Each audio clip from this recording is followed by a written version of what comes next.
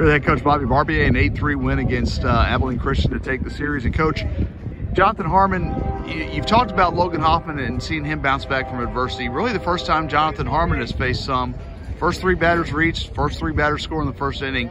All he does is answer with 4 more scoreless innings and give you a chance to win the ballgame. Yeah, Johnny, I think that's kind of like our team today. I mean, got hit in the mouth yesterday. They come out, and Johnny made good pitches, I thought. You know, they did a good job. You know, got three hits in a row there, and they did a good job punching across the other two with some good at-bats. Then they settled the game down. You know, I think us hitting the back and the bottom kind of helped that a lot. So it's good to see our offense respond. We get 8 hits today, but the conditions are a little different. And, you know, we probably got 12 or 13. You know, maybe it's going to be them too. But it was nice to see. I mean, I think they got 1 after the first, you know, which it was good. We got to limit the walks. We had too many free bases, but good to see Drake come in behind him, and then obviously there's Swanee at the end, pitch well.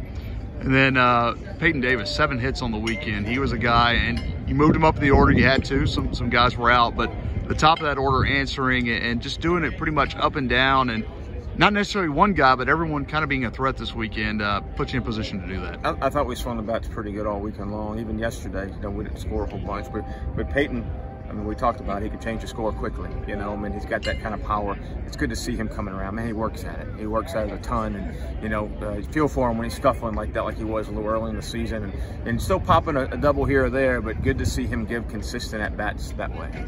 And some guys, you know, I know you're the sit around and wait for a 3-run homer, Earl Weaver kind of manager, but to have a guy that can score from second on a sac fly to center field, making a 2-run sac fly and giving you a 2-run lead, that's got to be nice to have a guy like Cam Sibley and a guy like Dante Stewart at the top of the lineup that give you those options. No doubt, and there's a reason I like Coach Duke running the offense. You know, I mean, I think our personnel this year is more geared toward running. It's geared toward doing some other things. You know, we probably got 7 or 8 guys in that lineup that can run 6, 7 or better. You know, so if that's our personnel, we got to coach to it. You know, I think Coach has done a really good job doing that. All right, thanks, Coach. Thank you.